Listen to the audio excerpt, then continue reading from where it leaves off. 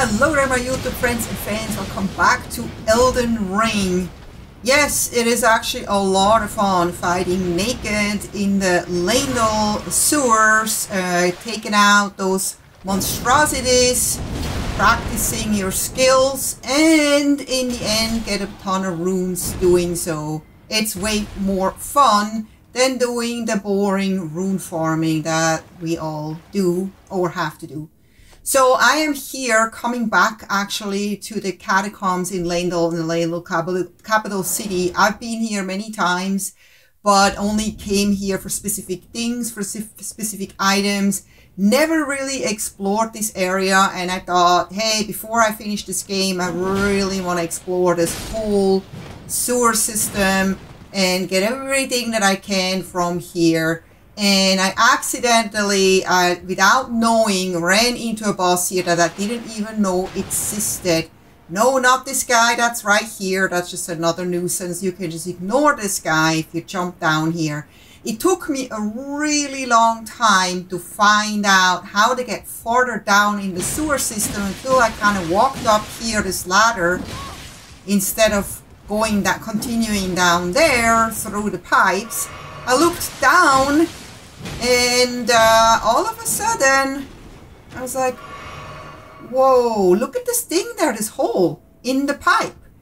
Maybe that's the way to finally continue and get farther down, because I could not find another way. So I am very excited. I'm like, this looks very promising.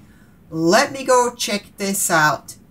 And I have no idea where to go. This is very confusing, but let me tell you, it's super important for you to go down here and explore, because you find a ton of loot. You find like smithing stones and all kinds of things, runes, whatnot. So, but what you see here, I tried to make this video really short so you can see exactly how I got down. You can maybe make yourself a little map, left, right. That's what I usually do.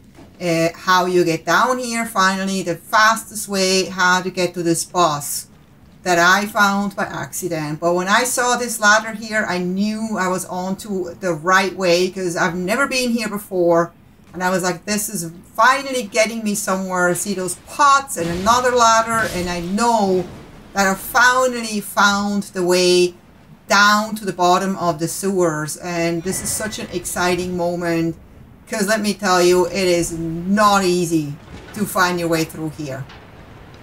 So I'm hoping that this video is helping people who just want to get there fast and don't have the patience or time to spend hours exploring the sewers. But yeah, there's tons more loot, and there is a site of grace down here, which is also something I did not expect. I didn't really expect anything down here, to be honest. But you know how they say, curiosity kills the cat, and I'm very curious, so I'm like, I have to go see what's here. There's probably a chest or something, so more loot. And wow, look at that, we're in the catacombs now. I was in the catacombs before, but way farther up, and there was no way to come down here, so I don't know if this is connected or anything. And look at that, we have more loot, another smithing stone 6, which is always great, even if you can buy them at the store. Getting them for free is awesome. And we get here, and I'm like, oh wow, this is a cool kind of church. I'm like, oh. And there's a big guy at the end. Is this a boss? There was no boss door though. Oh well, alright. I guess I have to deal with this guy. I was totally unprepared. I had no idea what I had on me, if I could actually beat this guy, because that was so unexpected. But all I want to do is go and get this chest open here. That's what my eyes are on. I don't really care about this boss at all. But I know I have to fight him, so I find Erdtree's Favor +1, which is an upgraded version of the regular Erdtree's Favor talisman. So definitely worth coming down here for. So of course I failed this boss, because I wasn't really paying attention to him much. I lost about 40,000 runes, and while that's not so much anymore when you're in the end game, it's still a quite substantial amount that you can buy a lot of goodies with. So I was like, I'm gonna have to go back in there and get my runes. And even if it means that I have to keep trying to beat this boss many times, but actually I was able to beat him on my next run right here. And you can see how I did it. Nothing really special, but I just used whatever I had on me. Because, like I said, I wasn't prepared for this, and I wasn't patient enough. I didn't have any interest in going and researching this online. I was like, you know, we can do it. We'll just, you know, try. I have my trusty Mimic tier. Here's my 40,000 runes back. And then it kind of dawns on me, I'm like, wait a minute, his name is Mohg, the Omen. If he's related to Mohg, then probably the same stuff that I applied when I defeated Mohg probably would work here. Would the Mohg shackle work here? I don't know, maybe. And the Wondrous Physic, I don't even know what I have on me right now. So I happen to have those rock slings on me. And I'm thinking, okay, let's go try this, because I haven't really tried this ever before. And I'm like, can't hurt, right? And it seems to actually work really well. I tried the flies.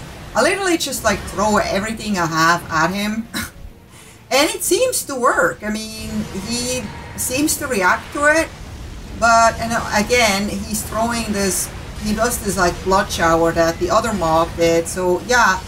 I think if you have already beaten the other Mohg, then you could probably apply the exact same strategy here and don't have to do what I did here. But I feel like if you have a good summon, that summon will completely distract him for the whole duration of the fight, and you can just literally throw everything at him. Oops, I run out of FP.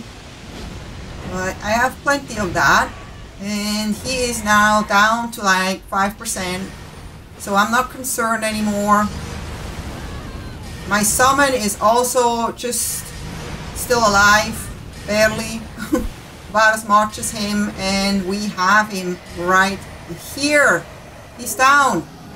And what do we get? We get a Blood Flame Talons. I think that's an incarnation, and then we get an achievement, which is awesome. So definitely worth it coming down here.